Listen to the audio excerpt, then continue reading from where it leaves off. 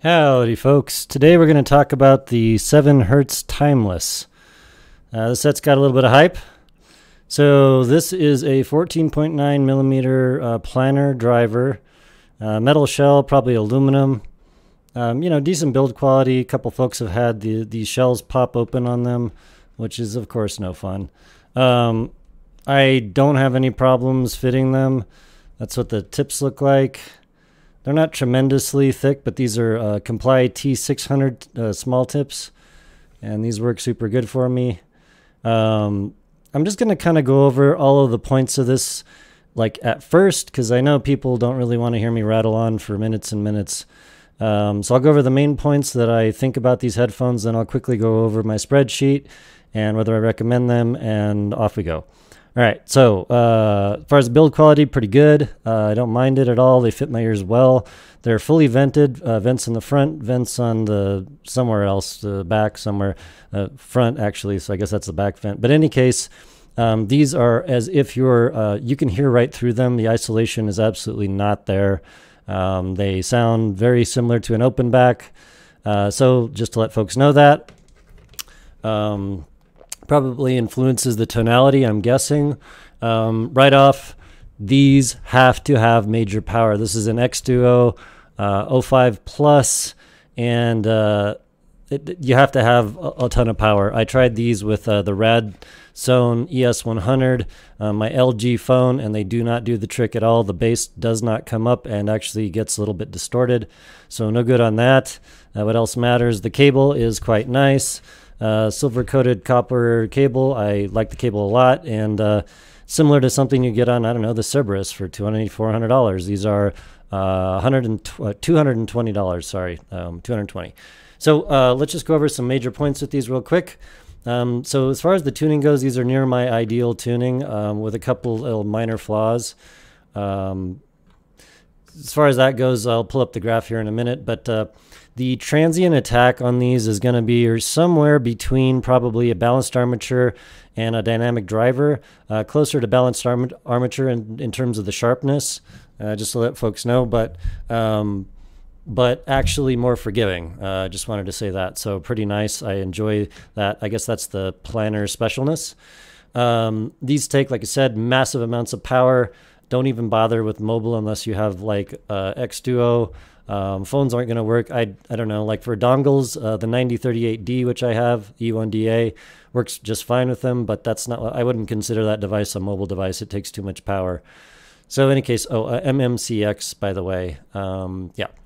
What else? Bass EQ. I've been playing with a little bass switch here. Also bass EQ just in my power amp player. And they actually take bass EQ like a champ. It's really good. However, the drivers do bottom out faster than like a really super good dynamic driver. Just thought I'd mention that. But you can EQ them and they respond well. And you don't need to. They actually have plenty of bass stock.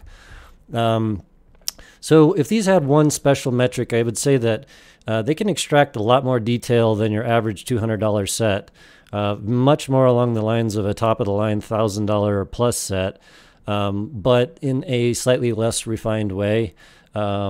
They are, in fact, a very bright set, but right on the line in terms of what I consider to be like just no-go or interesting.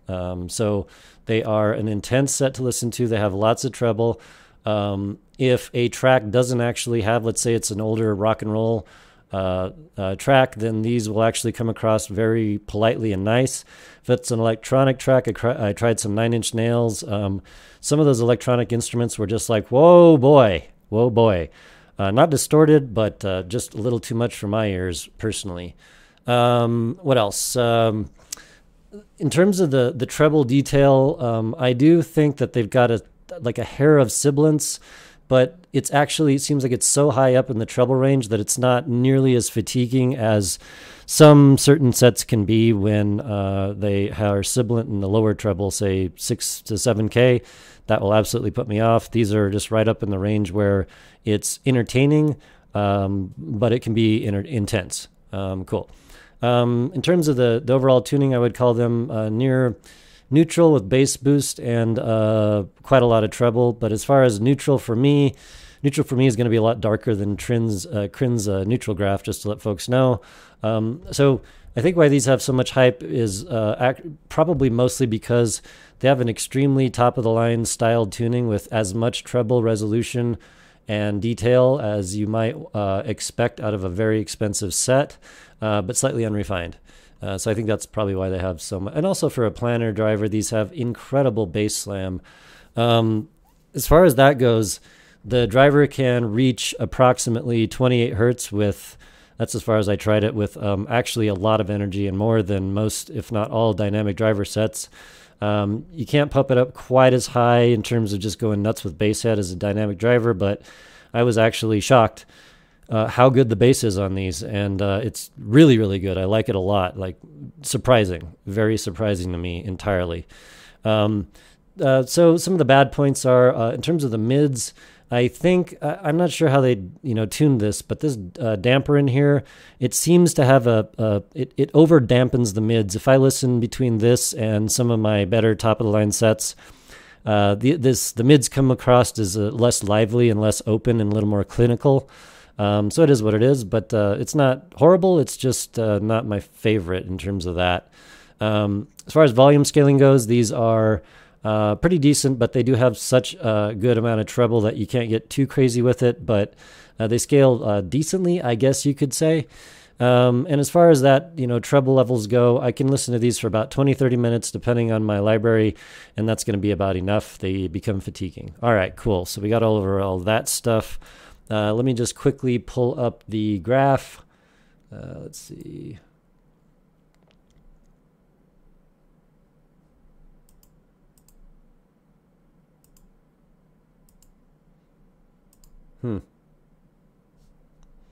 Well, I'll tell you what, for some freaking reason, this isn't actually working. But in any case, you can go look up the graph on Crin's site. There's nothing in particular that I wanted to talk about other than I'll just throw it out there. There's like a peak in the treble, it's probably around 8K, and it's just way too much, way too much. And then there's no roll off like after 8K. It doesn't seem like very much to me. It just goes right along the Crin neutral line, and depending on the track, they're extremely bright for me. But it's in a musical way, but still too much. All right. So we'll just pop over to the spreadsheet here. All right, let's see, timeless, I'll pop it on top here. All right, so exceptional factor 7.5. Now, I might have rated them higher, but unfortunately, the treble is just too high. I'm not sure exactly, like I think maybe 8K, but also they don't have any kind of notch really like I would like, around 10K. In terms of the 3D, it's not nearly as bad as I would have expected for how much treble they have. In fact, it's really good, and in fact, for how much treble they have, the 3D is probably one of the best I've ever heard. So, well, that's a lot to say. All right, 7.5, meaning I would listen to them, but it's going to be few and far between, and I wouldn't take them as my only set. Accurate sound, unfortunately, no. The treble is really not going to be accurate as compared to mixes. Certain mixes, the percussion, like bells, the little twinkles and things like that are just going to pop out, and in no way were those supposed to do that in the mix. In terms of wideness, they have a good top-of-the-line overt wideness thing going on, probably because of the push treble. I think that's probably, like I said, somewhat of the magic and the hype behind these.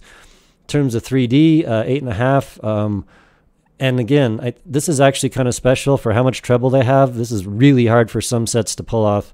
Maybe there's a notch. I don't know. That I'm not going to go in deep with my theory here, but just in terms of how these sound, I like the 3D factor quite a bit, but it can be ruined if a track has like plenty of treble. We'll just say that. So 3.5 out of 10.